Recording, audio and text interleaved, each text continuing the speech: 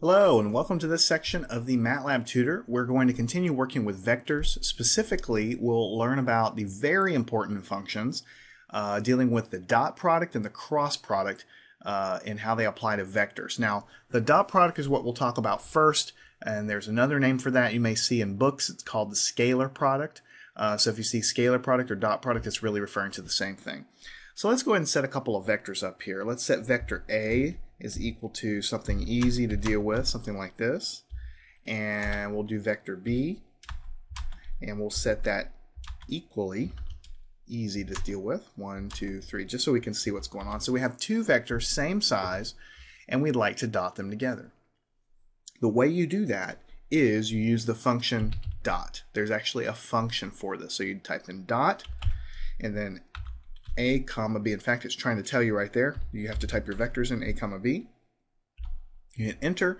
You would expect to get a single number back because the dot product or the scalar product, same thing, always returns a number, a single number back. So what's happening here mathematically is Matlab is taking 3 times 1, and then it's taking 5 times 2, and then it's taking 7 times 3. It's getting all of those results, and it's adding them all together. So that's why we just get a single number back.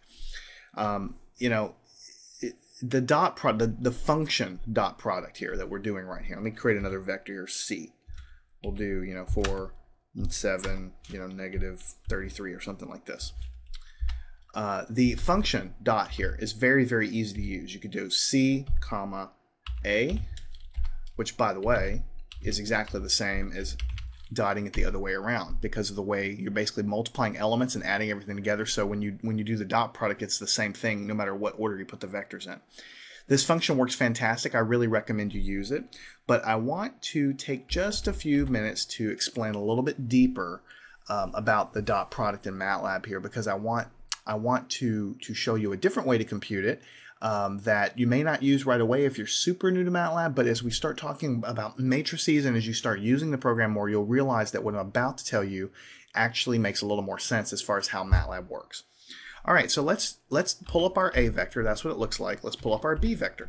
So most students, when they first sit down to Matlab, will define these vectors and try to dot them together like this, A times B, because it kind of makes sense. I mean, we almost kind of write that down on paper with a dot between the vectors A and B when you're working on paper. So you would expect Matlab to be able to work with that, but it doesn't know what to do. And it says inner dimensions must agree, and most people look at that and don't have any idea what it means. What it's basically trying to say is, stop thinking about these vectors in terms of vectors. That's what I was trying to tell you before. Start thinking about them in terms of a matrix, right? A matrix. It's just that matrix A here is one row, and matrix B here also has one row. So if you think about matrix arithmetic, right? How do you multiply matrices together? If you can kind of visualize in your head a matrix right here where I'm circling right here and then another matrix right next to it, the way that you multiply matrices is you have to go across one matrix and then down the other one. And then you go to the next row, across and then down, and then across and then down. And what you're doing is you're multiplying each element and you're summing them together. That's how you do matrix multiplication just in math. That's nothing to do with Matlab. That's how you do it on paper, right? So if you forget about these things being a vector, when I type something like A times B in, it's taking matrix A. Of course, we're calling them vectors, but I'm also telling you they're simplified matrices.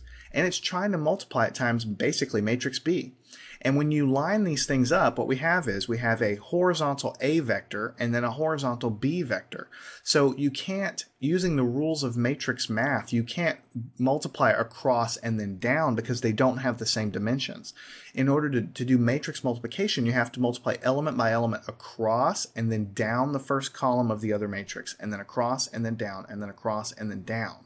So whenever you try to do it with vector A and B, the dimensions don't work because both vectors are lying on their side, so to speak. So let me introduce something to you that you work with a lot when you deal with matrices, and that's called the transpose operator. So what if I show you B matrix? This is B matrix. Now if I put a little quotation, a single quote, it's right near the enter key on your keyboard, right next to B, and hit enter, what it does is it takes the vector and it makes basically the transpose of it, which means all of the rows become columns. And this works for matrices also, we'll learn later, but this is just a simple vector, which is just a single row matrix. So it takes this row and it makes it into a column.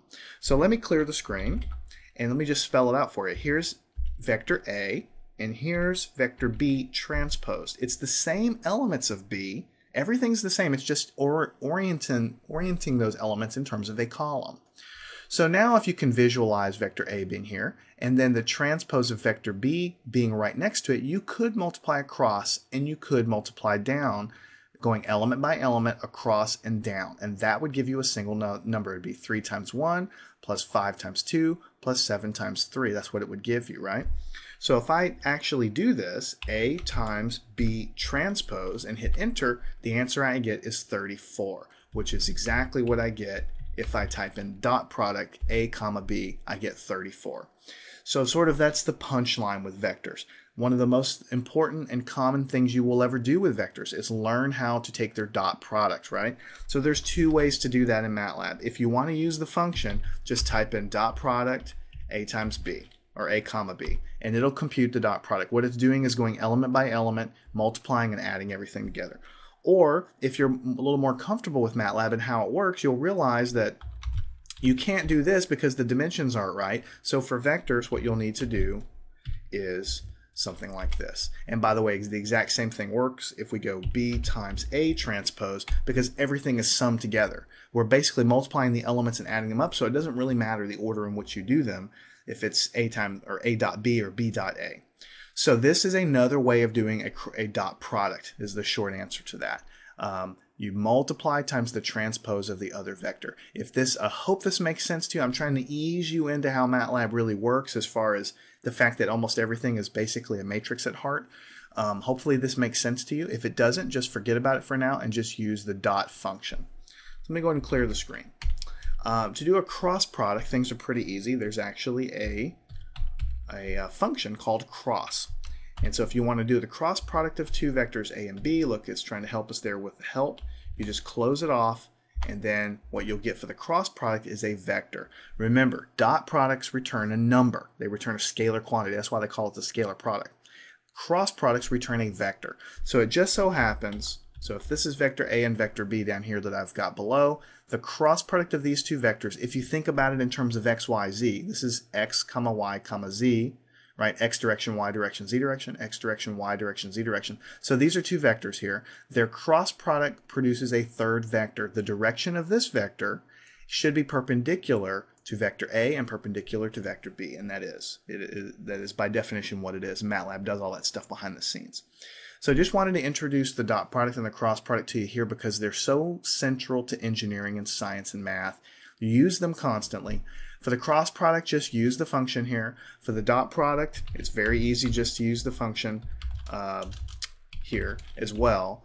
But as you get more and more into Matlab, you'll get more comfortable with what's going on, and maybe using this function isn't quite so convenient. Maybe you just want to represent it as sort of like a multiplication. And when you realize that what's happening behind the scenes is just treating everything in terms of matrix arithmetic, then going across and down with the multiplying and the adding, that's exactly what the dot product is. So I wanted to show you that as well. So that's going to wrap up this section. Go ahead and play with this. Make sure you understand it. Follow me on to the future sections where we'll continue working with vectors.